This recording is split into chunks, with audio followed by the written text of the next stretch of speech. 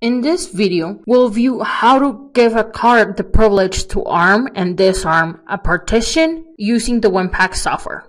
We'll begin by opening our WIN-PAK user interface, and then we're going to go under Card and Card. Go ahead and search for the card number that you want to have with this privilege and double click on it. You're going to locate the option that says Arming and Disarming Allowed, and you're going to enable that option. And then simply just go ahead and click OK on the bottom. With this option, we are now assigning a card to arm and disarm a Vista partition.